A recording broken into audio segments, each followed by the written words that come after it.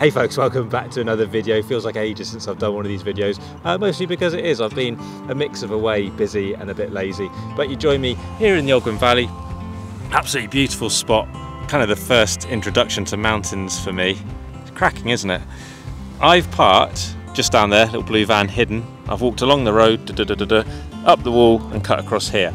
So it's taken me less than 15 minutes to get up here to this scramble, which is, you know, the clickbaity title of this video, something along the lines of, is this the best quick hit scramble in North Wales?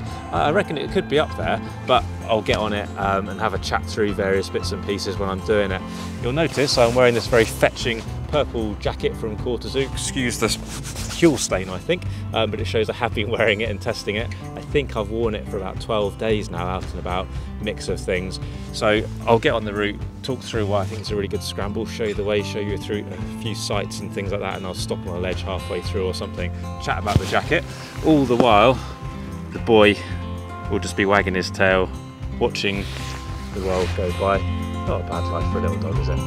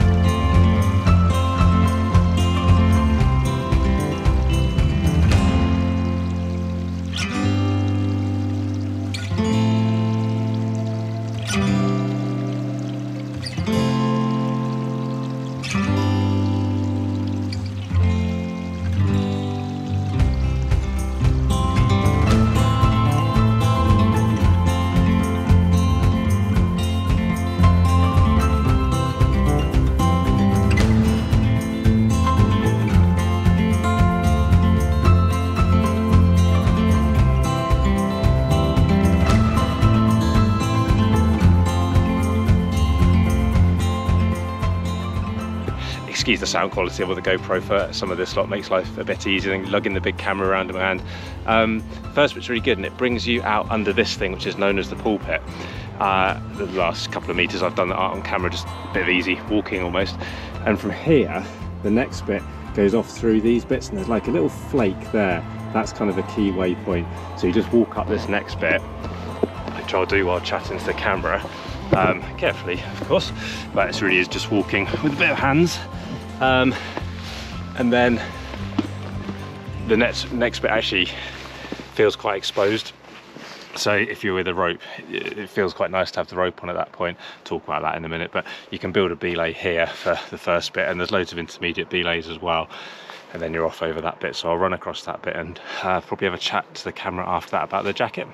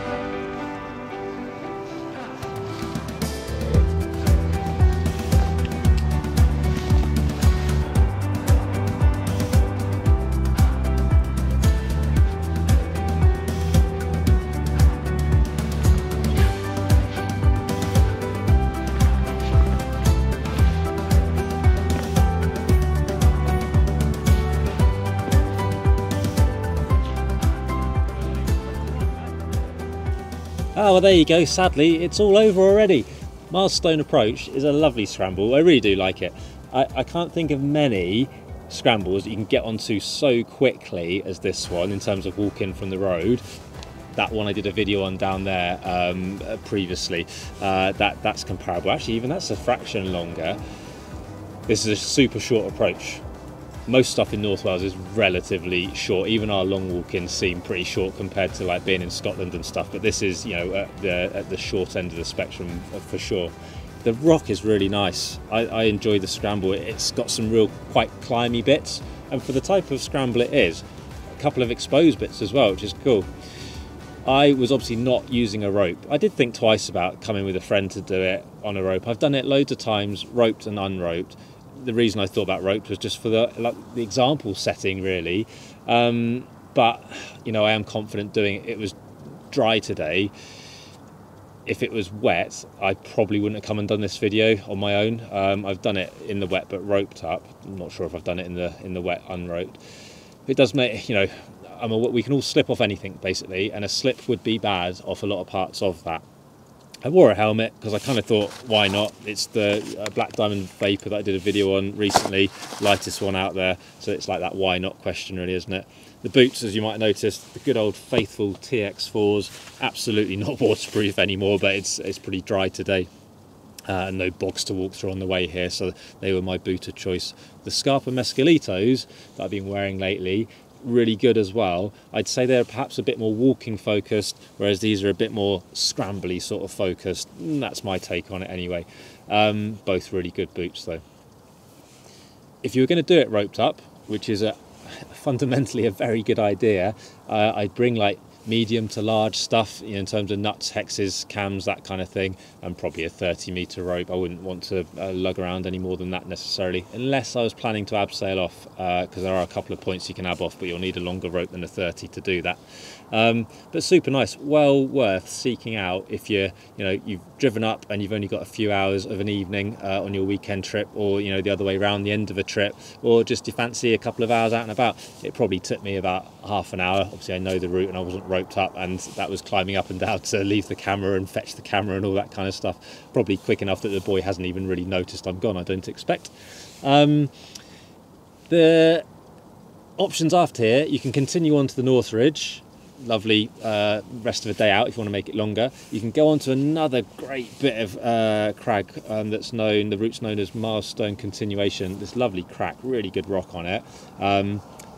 Does feel I'd like a rope on that more than this bit actually. Perhaps it's because I haven't done it as many times, but you know, options of course, I've soloed it as well as roped it.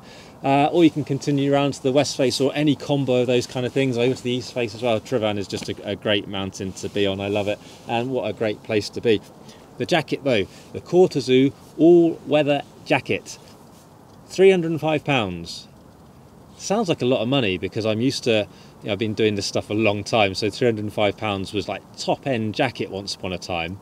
I'm going to refer to the jacket I've been wearing, paid for out of my own money, that I was using until getting this one to test, which was the Patagonia Dual Aspect. Really nice jacket, £450. Patagonia stuff is always expensive. That's a good chunk more. And I had a quick look around on other sites, Rab Mountain Equipment and stuff, and actually £305, you know, it's not unreasonable for a jacket. I'm not saying it's cheap, it really isn't, is it? There's other brands out there that do cheaper end of stuff, but it does feel like a good jacket. I've been happy wearing it, and I'll sort of talk through in a second why, but yeah, of course it's a lot of money. There is a code in the description below for some money off. I think it's 10%. I've got, yeah, they gave me this jacket for free, but I've got no affiliation to the company, so I'll just say it how it is. I can do a good review, a bad review, or whatever. Hard to buy bad kit these days though, I'll be honest. Right, the jacket, I'm going to check the name of the waterproof material because I can't remember it. It's a Japanese brand, but it's called Dermizax EV 3-layer. I had a couple of messages via Instagram actually of people who have used that material on other jackets, and they've been impressed. The single most important thing about a waterproof jacket is that it's waterproof, isn't it?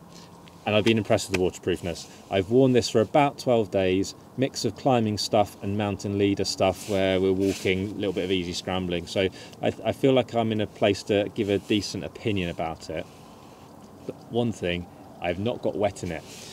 I'm not a fan really of these kind of waterproof zips.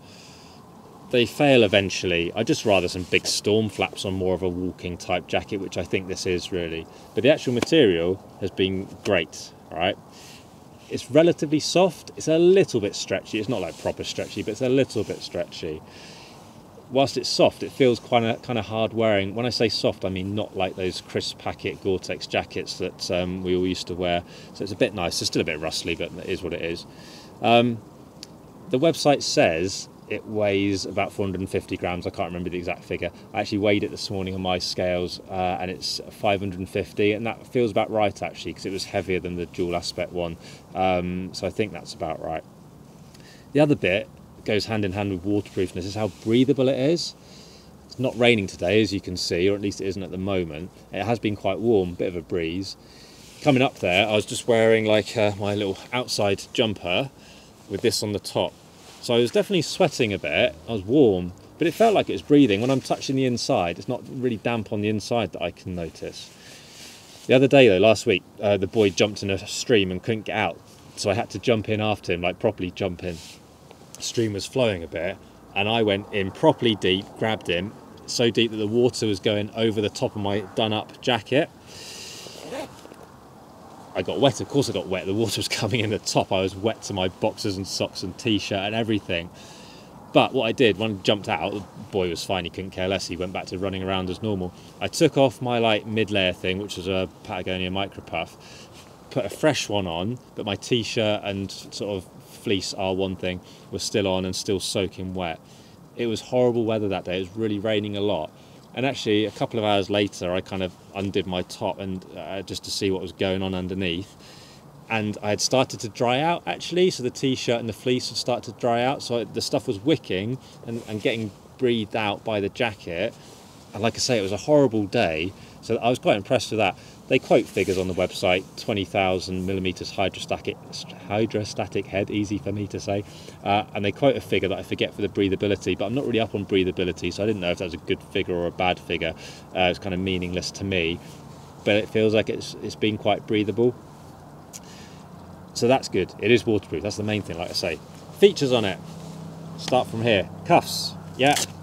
Velcro, they feel like good Velcro. It sounds a bit silly, but some Velcro is rubbish. Maybe it's own brand stuff, and it just doesn't last. This feels like it's going to last. They are elasticated. I don't really like elasticated cuffs, rather just got rid of that, but that's just me.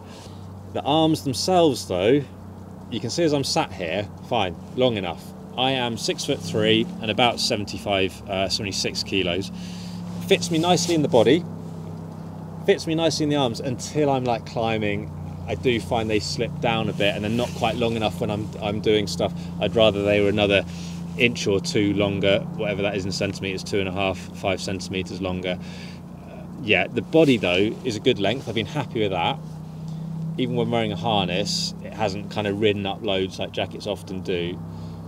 But these things are the problem for climbing type stuff. They're a reasonable size, fine for a hand warmer kind of thing. But they're too low down to wear with a harness. The waist belt covers them up, so that kind of is a negative. The top pocket, the chest pocket, it's like a foam pocket only. You know, in the UK we use OS maps a lot when we're out in the hills, and it definitely won't take a map unless you've got like a cut down section of one, but it won't take an OS map, nowhere near doing that. Does that matter? Well, if you're walking and doing scrambling non-rope, then of course no, it doesn't, because you're not going to be obstructed. If you're climbing though, I was trying to think, do I use the pockets a lot when I'm climbing? A lot, maybe not, but I do use them, whether it's a hand warmer on a cold day to shove them in, or for whatever else you putting, like shoving a sling in off a belay or something. The pockets are not usable with a harness on. You do though get this Gucci little thing to clean your sunglasses or your goggles, because it is sold as a ski jacket as well. It's got a little clip and it clips into your pocket. I don't really like faffy stuff like that on a jacket or anything, so I took that out straight away and have just left it lying around, but I brought it out to remind myself to mention it. The hood fits fine over your head. Do it up. It's not like a high hood. I do like a high hood for when the weather is really bad. You can properly wrap up against the elements, but it's not bad. It covers the face quite well. Some, especially American ones, are quite open because they expect you to wear goggles with them, but it covers up quite well. It's adjustable. again, from the climbing point of view, just chucking a helmet on, excuse me going over the top of my hat, but it sits quite low, and it is a low profile helmet. I won't bother doing it up. The hood fits over,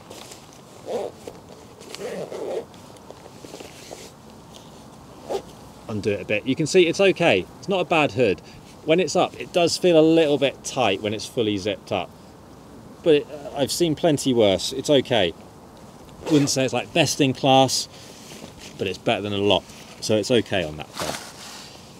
The durable water repellent finish is not PFC free. These things do matter to me. The Patagonia one, we all know they're like credentials in terms of that sort of stuff. They are PFC free on their jackets. This is 50% recycled fabric. The Patagonia one is 100% recycled. They're moving in the right direction though. I believe they are going to be trying to make them 100% recycled. That's a good thing. They are B Corp registered, which is it shows they've got some credentials. They get looked at by an external body to see that sort of stuff. The kit is made in Vietnam, like the Patagonia stuff, and they say on their website that they sort of pay fair wages, that kind of thing, but I'm just going on what the website says on that front. For every purchase, they do re-green 100 square meters of land in Africa. Again, you can look further into that, but it sounds like a good thing. Those things do matter to me when I'm buying something. If I can buy things that are a bit better in that regard, then I will. So it's been a good jacket. I will keep wearing it for ML stuff. Like I said, I've got no affiliation with the company. They've been really nice to deal with. I haven't spoken to, I think, only one person there, but in our emails and stuff, they've been really pleasant. So, like I said, there's the code below if you did want to try it. For ML stuff, I would recommend trying it if it fits. I think it's a good jacket. For climbing stuff, no, I'd rather buy other stuff for climbing work. But I've been really happy with it. If you've got questions on it, feel free to fire them in the comments below. I'll be happy to answer as best I can. Equally, same about the scramble. If you've got questions about the scramble and stuff, fire them in the comments below. It takes me a while, but I do get back to everyone eventually. Other than that though, follow us on Insta, follow us on Facebook, click the like button, smash the subscribe button. All the support, massively appreciated. I know I say it every time, I'm going to keep doing so. As always though, massive thanks for watching. More videos coming up very soon.